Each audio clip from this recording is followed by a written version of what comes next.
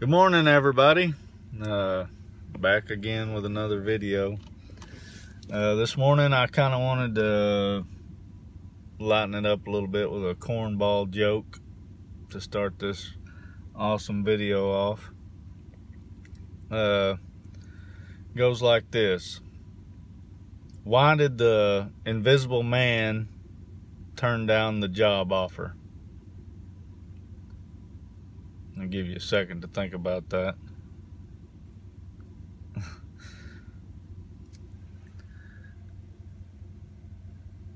Well, when they asked him, he just said he just couldn't see himself doing that.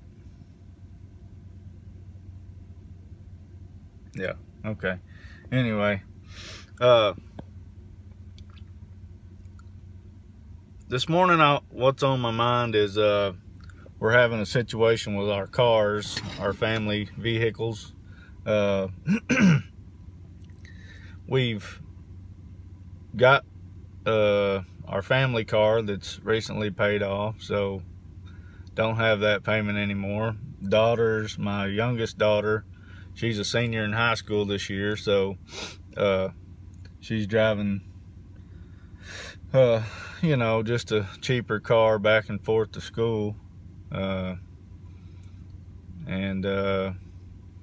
We had a situation with it where the motor's kind of acting up in it a little bit, and took it to the parts house and had it put on a computer, you know, to try to figure out what was going wrong with it. And I don't know, there was a few of these sensors that were bad. Changed the sensors and it still runs like crap. So I think it's probably best just to get rid of it while it will still even crank over, you know, and run. So, but we're kind of looking around at used cars for her, and what we're discovering is that for some reason everybody seems to think that these cars don't lose any value. And you always hear the second you drive them off the lot, you know, they depreciate $5,000 or whatever. So if you take a car that's got 160,000 miles on it, how can a car lot still be trying to get 10, 13,000? You know, honestly, on a car like that, it's my opinion that this is just my opinion, of course, that if you paid $1,000 a year, you know, say you bought a $5,000 car, well, I would kind of want it to work, at least be half-assed dependable for 5 years. I mean, it's kind of I don't know if what's happening is maybe everybody, you know, when they buy a vehicle, most people are upside down on the thing. They're paying way more than what it's worth to begin with. Well, then if they do end up keeping it long enough to pay it off, then they want to try to recoup some of their money. But I got to tell you, folks, you got to wake up, because these cars are not worth what you're never going to get your money back. At some point, people got to understand that just needs to be written off as a loss. It's not, you know, I mean, that's coming from a buyer perspective, of course, because I want a good deal. But at the same time, I spent a lot of time in my 45 years so far paying for vehicles that, you know, just throwing money at it. And I've come to realize, I don't know why everybody else can't, that it's just one of those things, and the way the society is and the way the world is, we have to have them to get around, and we need to look at it as we're paying for that, not we're paying for a priceless gem, because they deteriorate. And you know, I just want to encourage people that if you have a vehicle like that, you know, a used car that's paid off that you don't use, and you decide you want to sell it, don't try to make your money back. Try to help somebody else out. I mean, my gosh, at some point, you've overpaid for the vehicle. Just know that and accept it.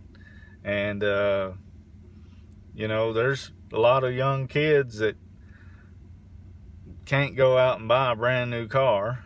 You know, like my daughter, she has a job, but it's after school, so she don't really make enough to go invest in a brand new automobile or a car, whatever you want to call it.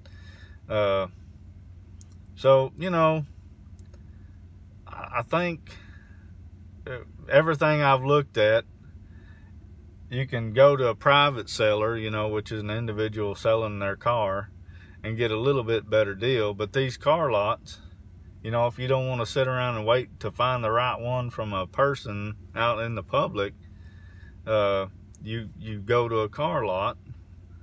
These car lots are just a damn joke, and I can't believe that, you know, they're even trying to make money on them things. It's just, you know, they take them as trade-ins. Well, then they think they're going to recoup their money, and we as consumers just need to stop giving into it, because it's just feeding the snowball. This thing gets worse and worse every year. So just, you know, if we'd all start using our heads and quit taking it up the rear end every time we turn around, this might be a little better, easier process to buy a used vehicle. I don't know. It just soured me this morning and in the last few days, and I just kind of wanted to vent about it a little bit, I guess. But these cars, you know, they're just not supposed to last us a lifetime. So we just need to all start realizing that we're just giving our money away to get from point A to point B. And least we could do is start trying to help the young people who don't have the means to go and buy a new car. I don't know, maybe that comes from a sour part of me or something, but anyway, it just seems reasonable that, you know, we would just learn how to accept the facts, you know. It's like I was saying, our family car now is paid off. Well, you know, by the time it was paid for, I way overpaid for it, and I realized that I'm not going to recoup my money. I enjoyed the car while I had it, or I still have it, but we just got to learn, people. Anyway, just had to vent a little bit, but I appreciate you watching. Just want to ask you to like and subscribe to this channel, and tune in. I'll try to put some more stuff out. Thank y'all.